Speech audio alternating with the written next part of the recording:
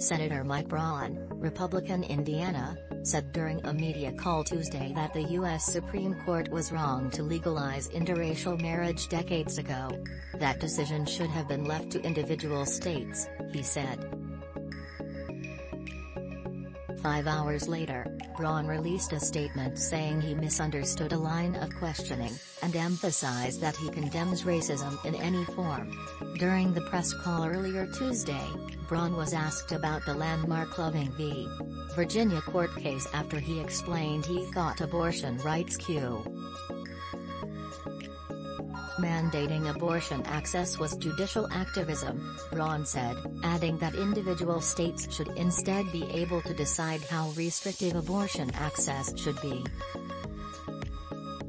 A reporter then asked if he applied the same reasoning to the Supreme Court's decision in 1967 that struck down state laws banning interracial marriage under the 14th Amendment, which guarantees all citizens equal protection under the law.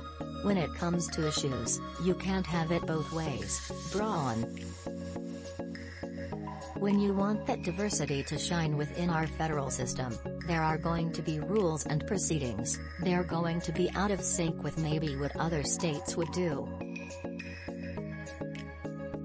It's the beauty of the system, and that's where the differences among points of view in our 50 states ought to express themselves.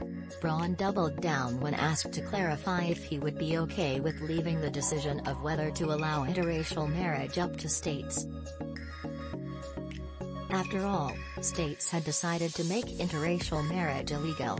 Yes, I think that's something that if you're not wanting the Supreme Court to weigh in on issues like that, you're not going to be able to have your cake and eat it too, Braun responded.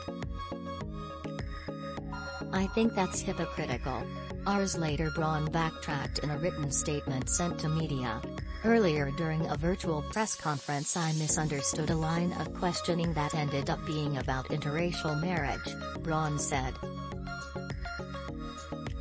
Let me be clear on that issue, there is no question the Constitution prohibits discrimination of any kind based on race. That is not something that is even up for debate, and I condemn racism in any form, at all levels and by any states, entities, or individuals.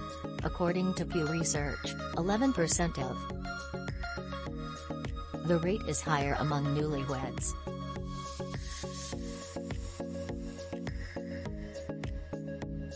Mike Schmuhl, chairman of the Indiana Democratic Party, slammed Braun for his remarks earlier in the day.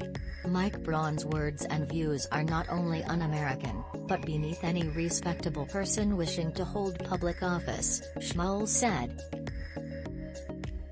The United States Supreme Court has affirmed many times that marriage equality in our country extends to any committed couple regardless of sex, race, orientation, or religious affiliation, and to question that legitimacy questions the very fabric of America and its people.